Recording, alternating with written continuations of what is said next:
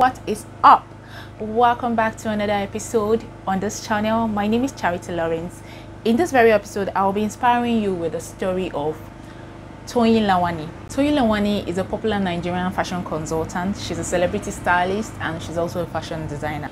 She is what we call a tenacious entrepreneur. She's a trendsetter. You know all these people that set trends of fashion designs and all that? Toyin Lawani is one of them. Toyin Lawani is what we call a serial entrepreneur. She was born on the 1st of March 1982 in Ekiti State. Toyin attended St. John's College for her secondary education in Lagos, and then she went on to study English language at University of Lagos. At the point in time, I realized this is not my calling. This is not what I want to do. And I was mixing like skin ingredients for my mom. She used to do some herbal products in the house. So I picked up on it. People really used to ask me, what do you use on your skin? It's so nice. I'm like, you know what? I have to create a product out of this. So I started selling my skin products in school. Then I would cut up my clothes, put pins on them, be creative. I had a mall back in the day. Oh, wow. Then people used to ask me, because I lived in London for a while, they used to ask me, wow, Tiana, who makes your clothes?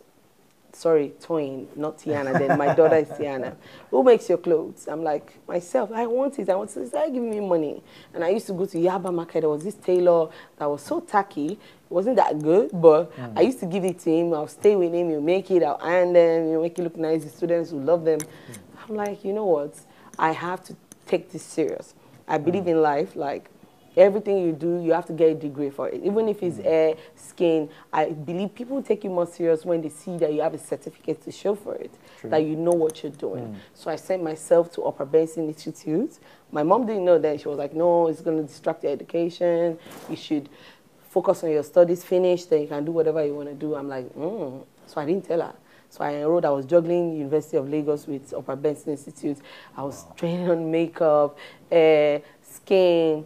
Then immediately I finished from Upper Benson, I opened up my spa along Akoka Road. I was 17 at the time. I started, I got into uni like 16. So I started everything too fast, too quick. Then before I knew it, I moved to the islands, set up a 8-man business on the island at Oyinjola. At that time, wasn't an empire like this one. You know, we all have to respect our humble beginnings. So at the age of 17, she had already started up her own company. Toyin Lawani believes that people take you more serious when you have a certificate backing a particular skill or talent you claim to have. So when you say, oh, I'm talented about, you know how to design clothes and you're just designing, you know, people don't take you too serious. But they pay you, but they don't pay you as well as you deserve.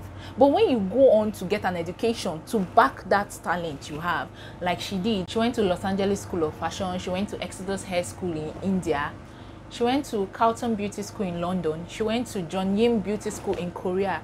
She went to all these places just to get knowledge and the certificate backing that knowledge, and even to learn the business side of the skill. And she came back to Nigeria and started making money. Not long after that, she moved to her current place called Tiana's Empire.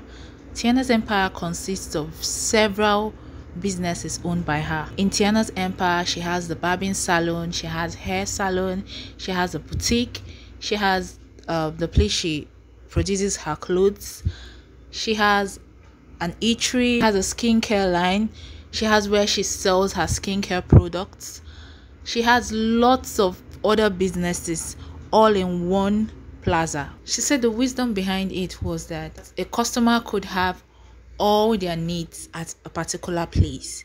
So a particular customer may want to buy skincare products and also make her hair, or take her child to the barbing salon, or eat before she goes home. So instead of going from one place to the other, the customer just patronizes the other businesses. Remember that behind every glory that you see out there, there's a story. She started her business with 150,000 naira. It was actually the money that parents and siblings and uncles and aunties gave to her that she saved over time, that she used to start up her business. That's 150,000 naira. There was a time when Toyin Lawani lost lots of money, and she said it was because her organizational structure was not in place. She used her business to help people by employing family and friends that had no jobs or that didn't have good jobs, and it didn't work out well for her, so she had to reorganize she had to get professionals for the different roles. Right now, her business is set up in a way that each business has its own manager. So the barbing salon has its own manager, the hair salon has its own manager, the boutique has its own manager, the photo studio has its own manager, the makeup studio has its own manager. Now all these managers report to the general manager, and the general manager reports to her. One of the challenges she faced in the course of running her business was when she employed a teacher to come teach her students, fashion designers, on some things they needed to do. After the course, 10 of the students left with the teacher. So she had to re-strategize, because at that time it was already close to the festive period and she had lots of orders that she had already taken and she was meant to deliver. So she had to work tirelessly in order to meet up with those orders. One lesson that she learned from that whole incident was that you don't hire people of a particular tribe only, you mix them up. Toyin said one secret that has kept her business flourishing is the fact that she renders good customer care services to all her customers. So whenever people patronize her, she calls them back for feedback on how they were treated, and they give response, and she treats the response accordingly.